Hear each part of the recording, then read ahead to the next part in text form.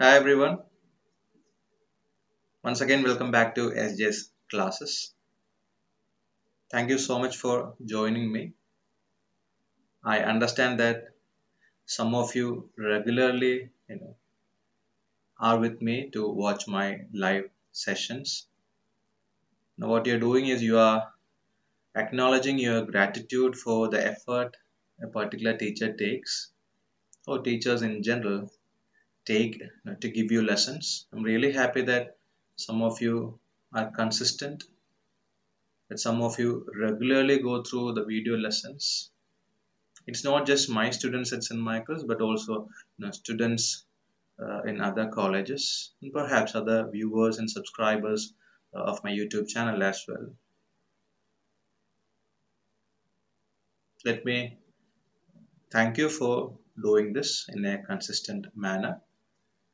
For the past few weeks, we have been discussing the paper 20th Century Malayalam Literature and English Translation. We discussed 10 poems as part of this particular paper. Through the earlier live sessions that I did, we discussed a few short stories as well. Today we will discuss yet another short story. We have a particular format. That is how we carry out the business. I introduce to you the author first and then we move on to the short story.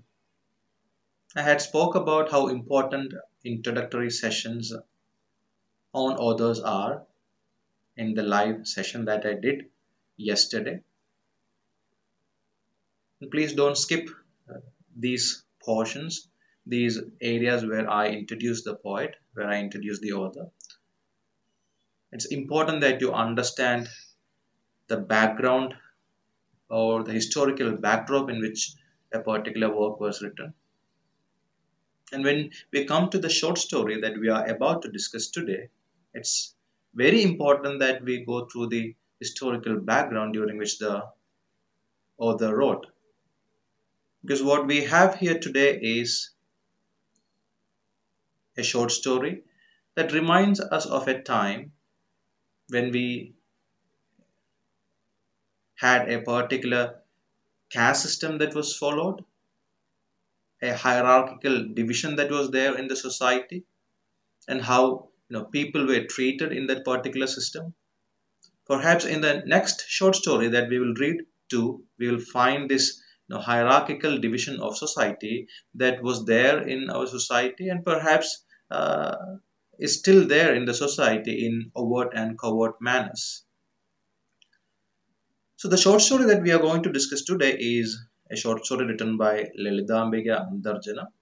The short story is titled Wooden Cradles. So before we start reading the short story, let's have a look into the biographical as well as literary details of this particular author.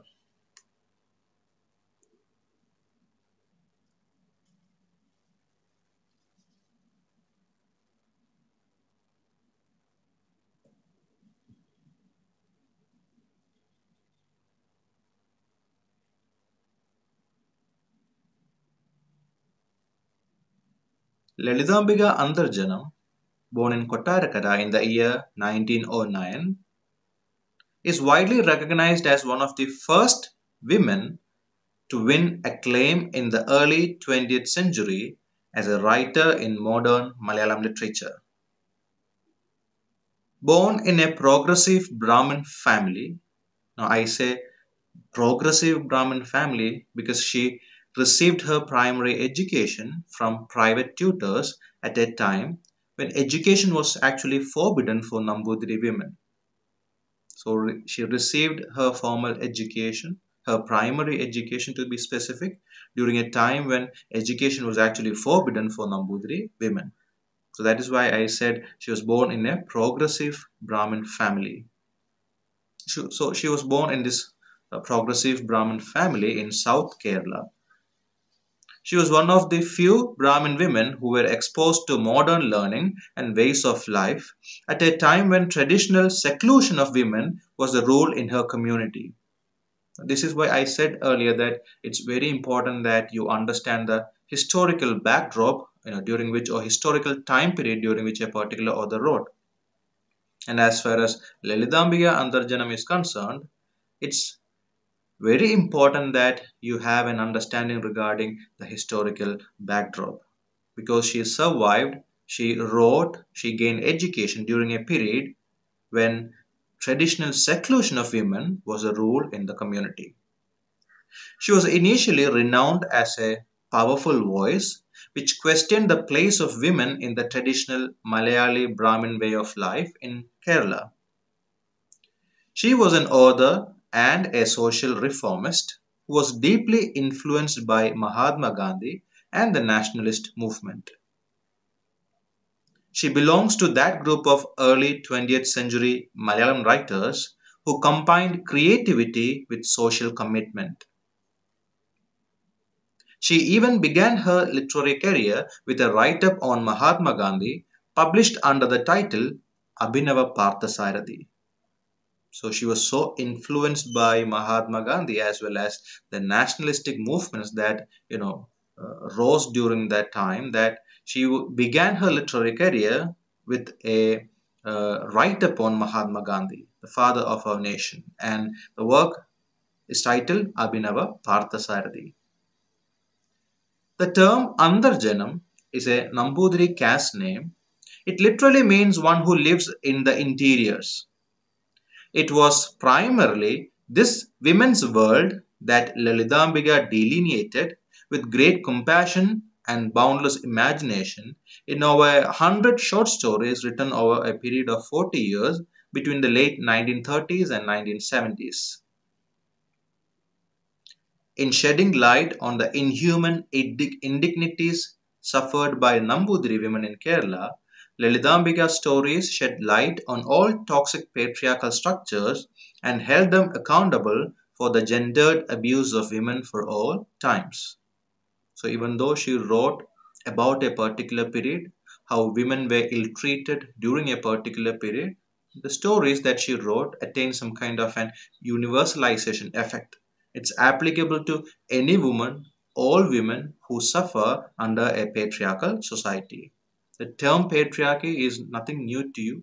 It's not at all new to you. You have come across this term perhaps in different forms that exist in our society.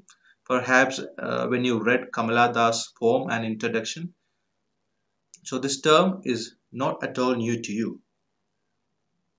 In 1935, she wrote the play Punarjanmam, espousing the message of widow remarriage. Lalithanjali, her poetry collection, and Ambikanjali, her short story collection, was published in 1937.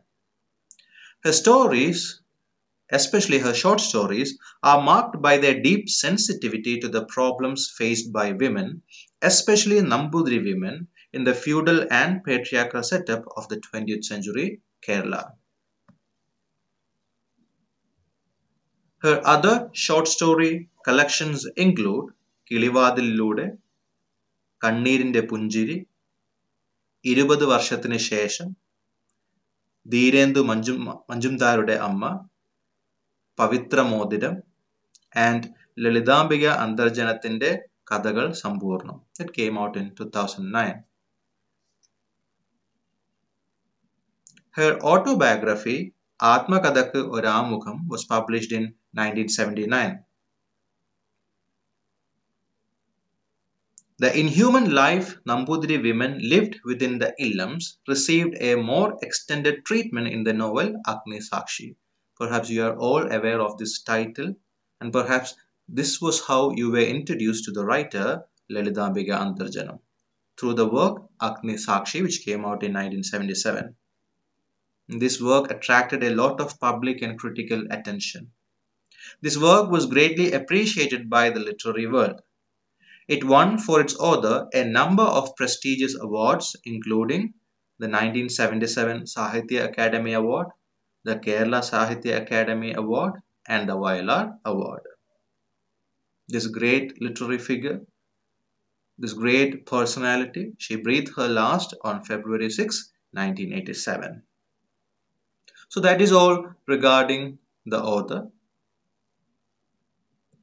Now let me give you a short introduction to the story that we are about to read.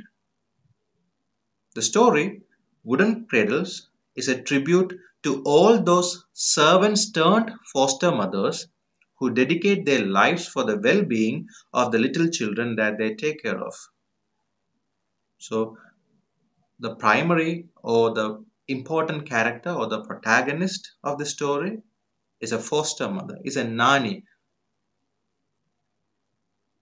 You have a poem written by Kamala Das with the same title Nani. So we had such characters earlier. Perhaps we have such characters even now in our society, where we have both the parents working and you have a particular person to take care of the child at your house. Earlier, servants used to do that.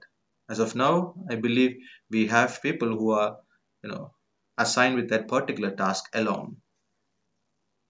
So this particular story is a dedication to all such servants turned foster mothers who actually dedicate their life for the protection and well-being of the child. The wooden cradle, in the end, becomes a symbol of all such foster mothers. The narrator of the story fondly recollects how Nangelipennu is the foster mother or the ayah or the nani in this particular story. So the narrator fondly recollects how Nangelipennu, the servant in her house, was a mother, caretaker, teacher, and a playmate all at the same time, and how she sustained it even in the face of rejection from the little ones and indifference on the part of the parents. So as the children grew up, they turned their face against this particular person who used to take care of them, who used to dedicate her life for the well-being of the children. And also the parents were indifferent to this particular person. And that is the kind of social setup that we had then. The story on the whole is a result of the indelible mark that Nangelipennu left in the heart of the narrator. So that is the introduction to the short story. Now let's start reading the story. These are events that took place a long time ago. Events that go as far back as the memory of a 30-year-old woman can take her. So we have the narrator. She is 30-year-old woman and she states that she is going to narrate some events that happened in her past. You all know how much a little child between the ages of 3 and 9, especially a little girl, delights in listening to someone telling old legends. No, yes, we do know because we all have that want to listen to stories, perhaps in our childhood or perhaps even now. And if she has an old woman servant at her command, her happiness is complete. She asks 1,000 questions and must be given reasons for everything that happens. So we know how curious children are. They have too many questions that perhaps we can answer or perhaps which are unanswerable. But we do definitely get questions from children. You must have personal experiences of that. So let's look at some of the questions that this particular girl asks or the narrator asked when she was a little child. Whom does the kitchen cat call out to when it mews all the time? Why are the cat and the dog at each other's throats? Is it because they are brothers? So look at the kind of curiosity that the narrator had when she was a child. She used to ask all these questions when she was a child to the woman servant, whom she says that was at her command. When the mother sparrow goes out from the nest every morning in search of food, aren't the baby sparrows afraid to be by themselves?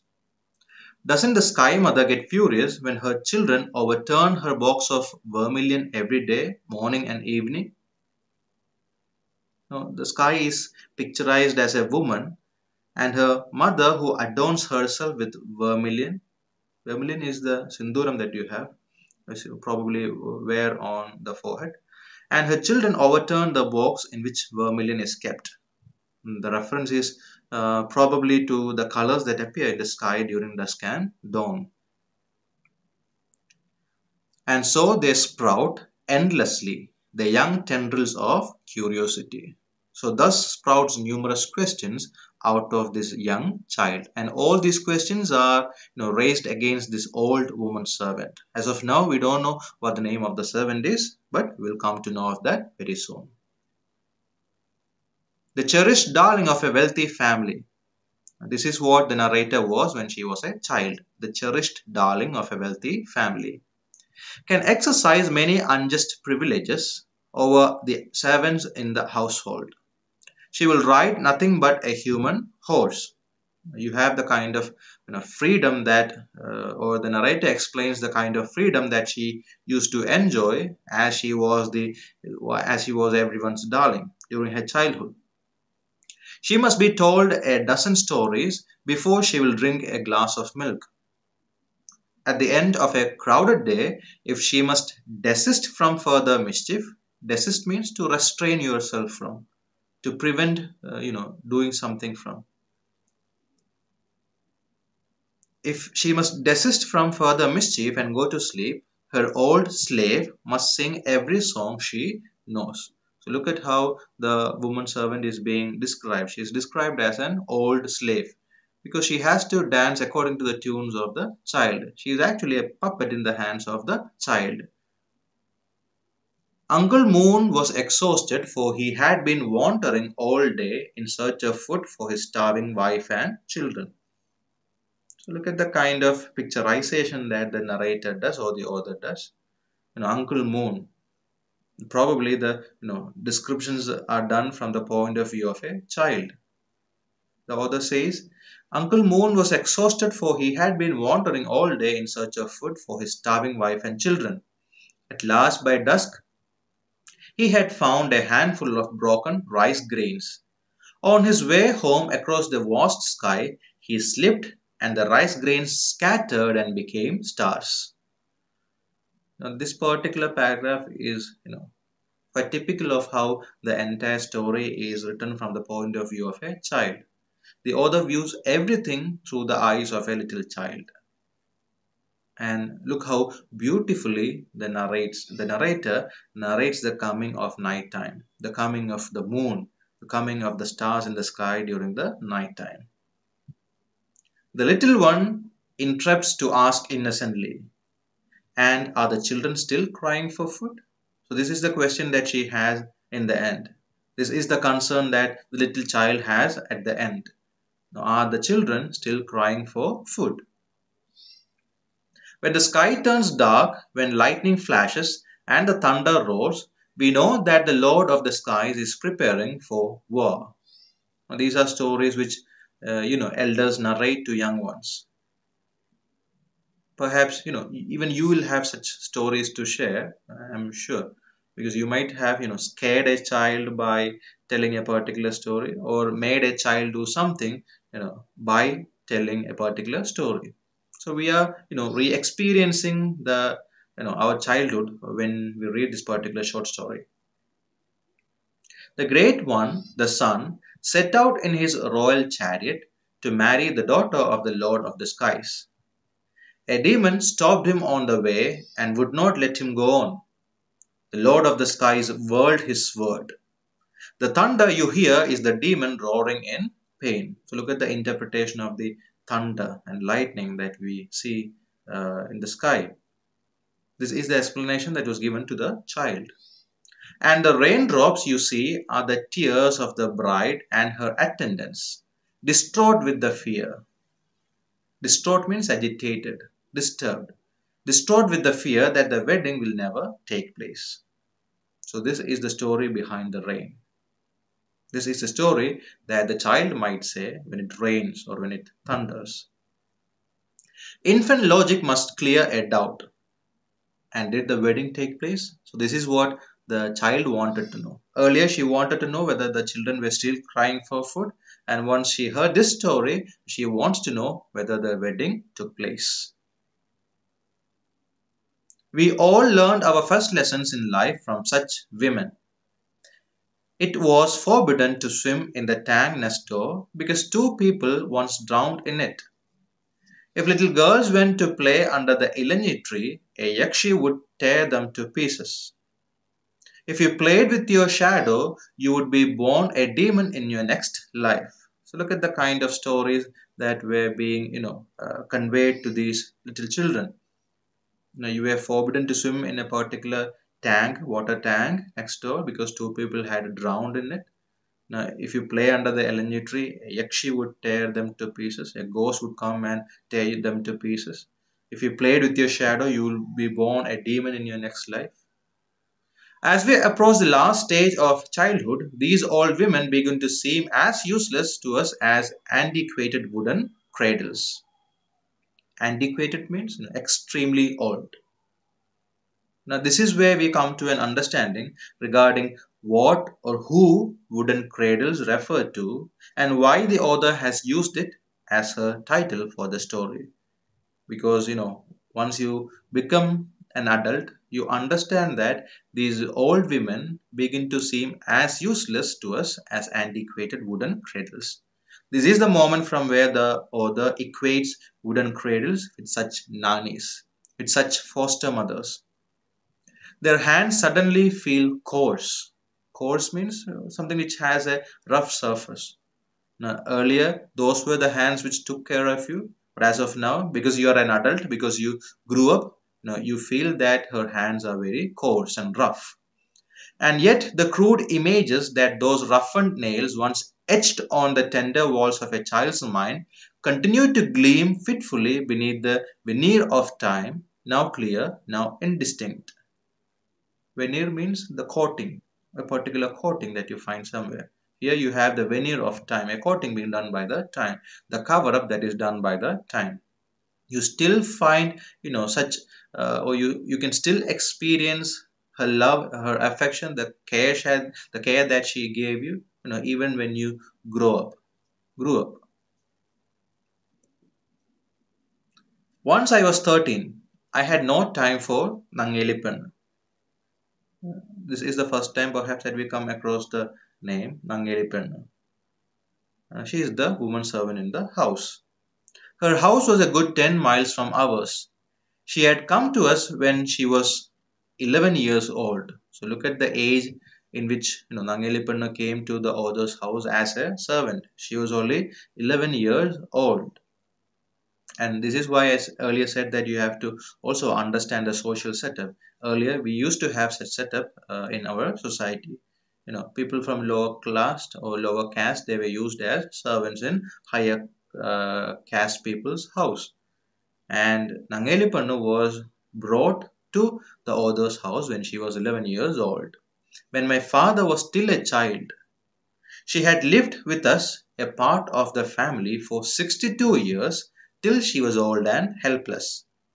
No one in her family had cared to arrange a match for her, so she had never married. Although she was unmarried, she always had children whom she could call her own. Their jewels were hers and their toys too. She shared their illness and all their pleasures. One by one, each child in the family became her charge. As she relinquished each little one who had learned to walk on its own, another newborn was placed in her arms. She would hold it close and proudly chant, God gave this little baby to parents who longed for one. God gave this little baby to Nangeli who longed for one. So this is how she took care of all the children that had been, given to her. She came to the author's house when she was 11 years old, when the author's father was still a child, and she lived there for 62 years until she was old and helpless. She was not married because nobody in her family cared to get her married. She remained an unmarried person, but she had these children in her life, and she was very happy with these children. Their jewels, the children's jewels were hers, and their toys too. Which means that she was quite engaged with these little children. When one child grew up, she had another baby to take care of, and she used to chant these particular lines. God gave this little baby to parents who longed for one. God gave this little baby to Nangeli who longed for one. So she had this aspiration, she had this crave, desire to be a mother, and she materialized that particular desire by taking care of the babies that were given to her. She had sung generations of babies to sleep with her cradle songs, her affection flowing generously from father to daughter, uncle to nephew. So all were being taken care of by Nangelipennu. Father, daughter, uncle, nephew. Everyone were being taken care of by Nangelipennu.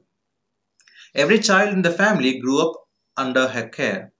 And yet, when she fell seriously ill in her 73rd year with rheumatic pains, rheumatic means concerned with arthritis, painful disorder of joints.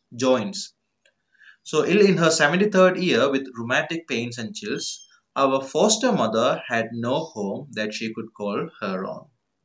So until she fell seriously ill, in her 73rd year, she had no home that she could call her own. And that is the time probably when she was, thrown out of the house, sent away from the house. Foster mother, as you know, is a person who gives parental care, though she is not related to the child by blood. When Nangelipennu left us, my youngest brother, the eighth in the family, was 3 years old.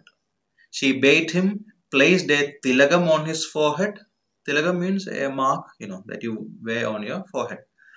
Tilagam on his forehead, dressed him in a silk shirt and trousers, and kissed him, her eyes full of tears. So, the eighth child in the family was probably the last child that Nangelipennu took care of. And when she left the house, she kissed him with her eyes full of tears. Who will be Nangelipennu's baby now? And this is what she is sad about. She is not sad about the disease that she has, the health condition that she has, but she is sad about whom she will take care of. Who will be Nangelipennu's baby now? He was my mother's last child. There would be no more babies in the Tarawad. Nangelipennu was old and sick now, and she no longer wanted to stay in a house where the other servants jeered at her. Jeered means to laugh with contempt, to look down upon someone with contempt. So there were other servants in the house and they used to jeer at Nangelipennu. And she didn't want to stay at that place also for this reason. She was far too proud to stay where she was not needed. All the same, she was unutterably sad when she said goodbye to us. She kissed each of us children in turn and then asked me in a voice choked with tears, will you think of me, child, when you are married and living happily with your husband? I'll come for your wedding. So these are the bidding remarks. Now, while she bids adieu to the house, she asks these questions. She made a statement earlier. Now, who will be Nangelipennu's baby now? And she also asks this question to the narrator. Will you think of me, child, when you are married and living happily with your husband? And she says, I'll come for your wedding. I was furious. I hated anyone talking to me about marriage. Two of my younger aunts had recently been married and both had left the house weeping. So look at the impression that the child got, after witnessing these events. This is also an indicative of how a child sees marriage. She sees it as something that brings sorrow, and she believed that it is because marriage brings sorrow that the two of her aunts who got married earlier, they left the house weeping. They seldom came home now. Who would look after my flower pots, my pictures, my cupboard, my books if I went away as they had done?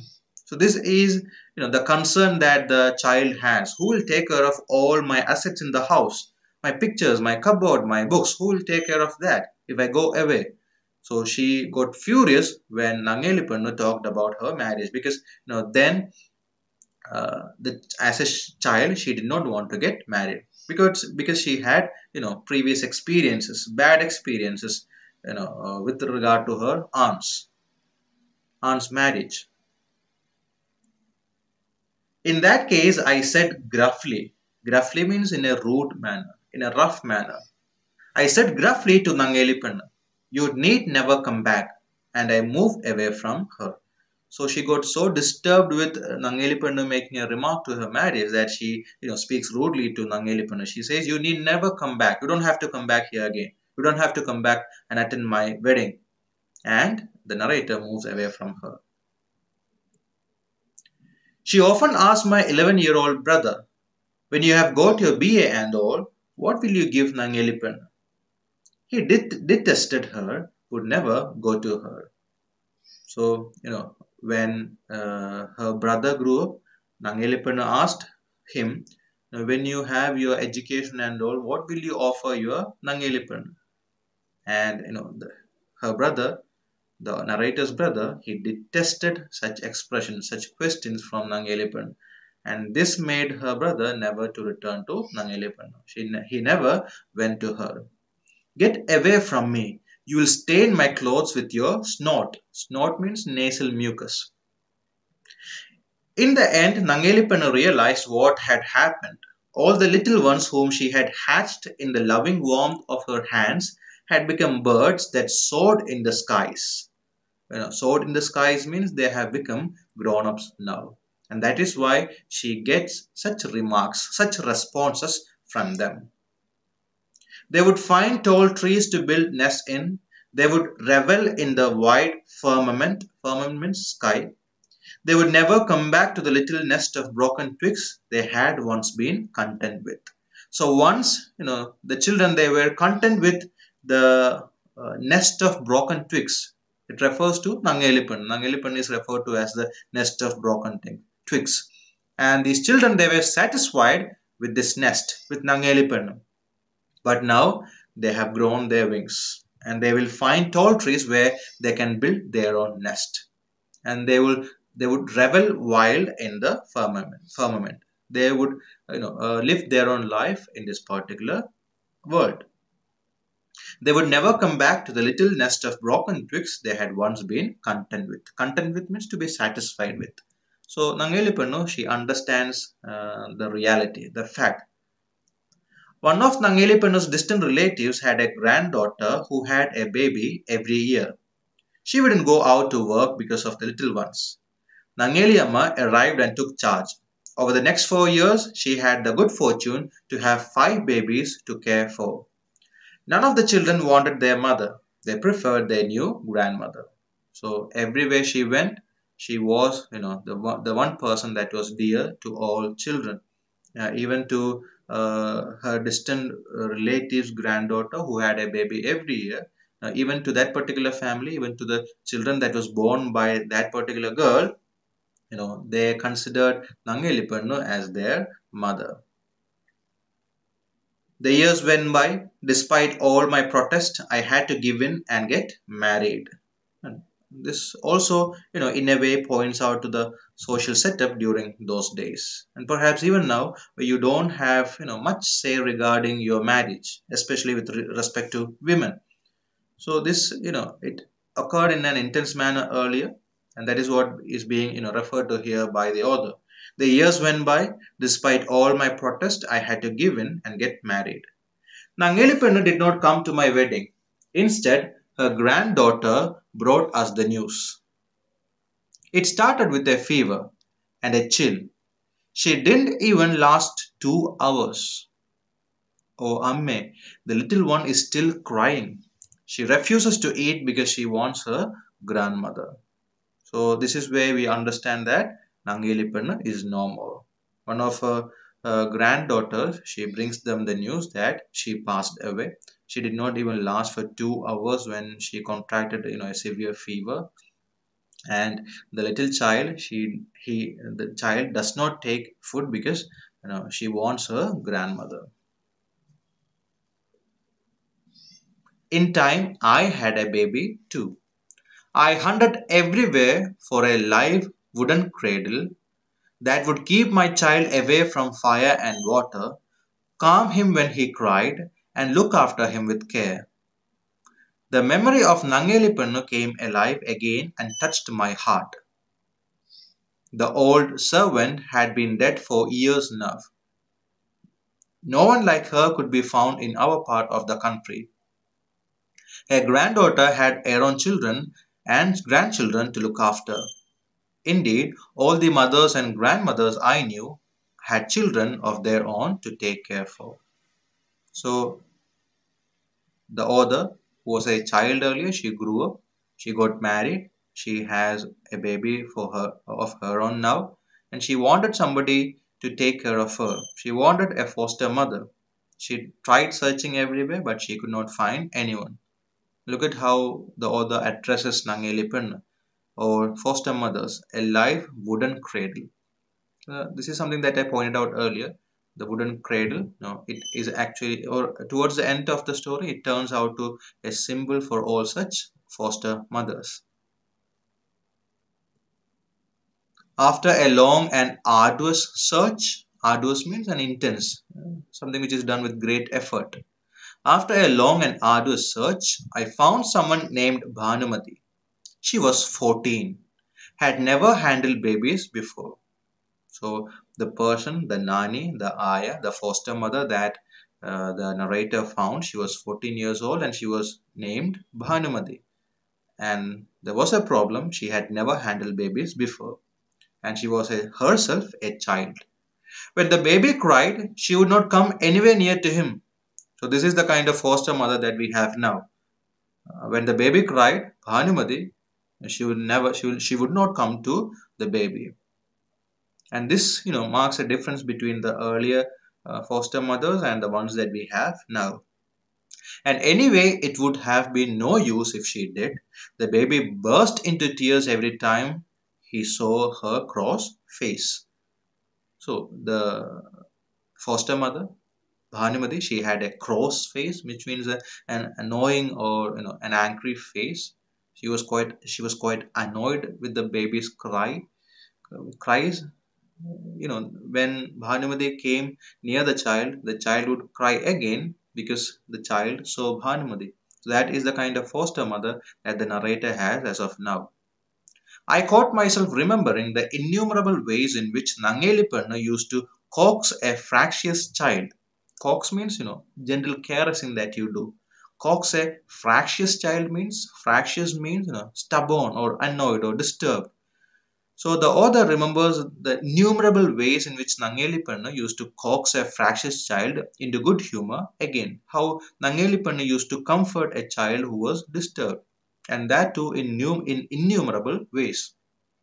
She would twist her lips in an expression of reproach. Reproach means a mild rebuke or criticism. Widen her eyes, hold out her arms, and say, "Did you hear the drums, little one?" So these are the ways which were used by Nangelipanna to settle down, to calm down, to coax a fractious child, a disturbed child. There he comes, the Kavadi man. With a young moon in his hair, he comes on a blue peacock. Velavan, my savior. Hara Haro, Hara Hara. So Velavan, as you know, is Lord Vel Murugan. And you know what Kavadi is. I hope I don't have to explain. So these are the remarks that she makes so as to comfort a little child.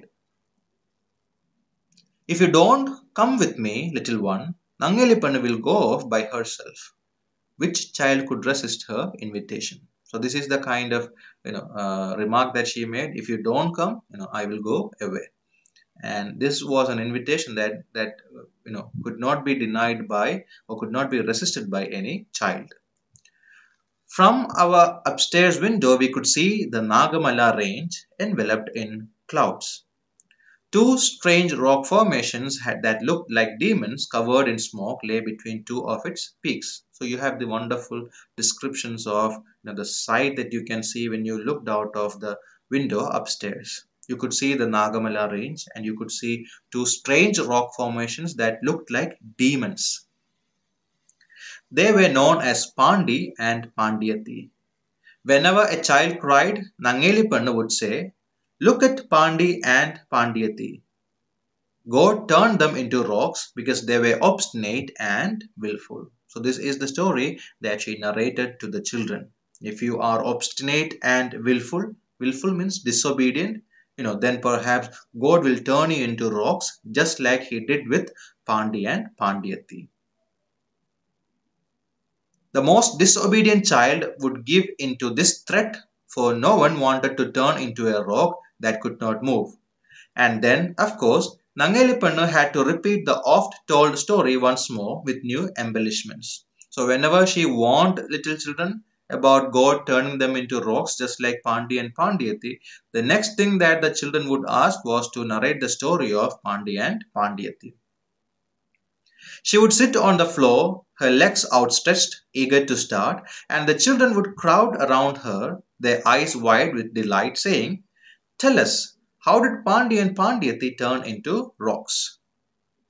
Drumming gently on her knees, the old storyteller would begin. So once she warns them, she also had to narrate the story. And she would sit down and start narrating the story. Once upon a time, in the kingdom of Pandi, there lived a king and a queen. The king had a gold chariot that took him wherever he wanted to go, and the queen had a gold chain that gave her whatever she wished for. One day they came to hunt in Nagamala. The king, tired and thirsty after a long day's hunt, sat down on a rock. There was not a drop of water anywhere near. He prayed, "Lord of Nagamala, if a pond appears here now, I'll make you a handsome offering." Amazing! A spring gurgled toward them from the top of the mountain. They took a handful of water in the hollow of their hands and drank, and their hunger and thirst were quenched. So when the king asked for a blessing, it was immediately bestowed to them by God. The exhausted queen prayed, "Lord of the mountain, if you build me a palace here, I too will make you a worthy offering." So the king he asked for some water, and they got it. And the queen asked for a palace so that they can take rest. Astonishing! A seven-story mansion appeared magically. So the blessing was bestowed upon them immediately. Its floor was of gold, its walls of precious gems. The king and the queen slept in it and woke up on the third day. They were loath to leave. Loath means no, they detested, they hated, no, they did not want to leave the place. The king said, "If I sell the entire Panti kingdom, which was the king's kingdom, no, I will never have as much gold as there is here. Let's take as much as we can in our chariot." The queen said, "I will not find a single gem as lovely as these in the whole treasury. I must have one for my chain." Disgusted with their cupidity, cupidity means extreme greed for material wealth. So the god got disgusted with their cupidity, with their extreme greed for material wealth. And you know what the god did? God decided to punish them. "You can stay here forever and enjoy the gold and the gems." And he turned them both into rocks. So you see, my children, how evil greed can be. So this is a story that Nangelipennu narrated to the children, and she even had a moral at the end to share. So you see, my children, how evil greed can be. So this is how greed will turn out. This is how greedy people will become in the end. These grandmothers' tales, which have their origin in superstitions, stay long in our minds, complete with a moral that is related to life. But the women who narrated them, women like Nangelipennu, are no more. Today's children no longer have old-fashioned wooden cradles. So we come to the present now. We were being narrated events of the past as the story began, as the narrator said at the very beginning that these are events that took place a long time ago. We come down to the present, and she talks about the present state of affairs regarding foster mothers and wooden cradles. But the women who narrated them, women like Nangelipennu, are no more. Today's children no longer have old-fashioned wooden cradles. They have pretty bunched ones of fine net. Old sweet country songs have been forgotten, and recorded music has taken their place. So the narrator talks about the changes that have come over with the modern generation. what are the kind of thing that experience as they when they are child or when they are children. But the heart of a child does not change. One day when thunder roared and rain swished down, my son asked me, what is that thudding on the roof, Amma? Thudding means, sound that comes when you hit something, hard with some tools, something very hard. So the child asks to the mother, who is our narrator, what is that thudding on the roof, Amma? I knew what it was. Sea water becomes water vapor, rises, cools, and falls as rain.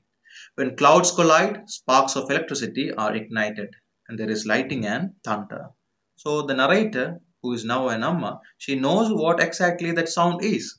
She knows the stages through which water is converted into rain and how thunder occurs. But look at how she responded to the child's question.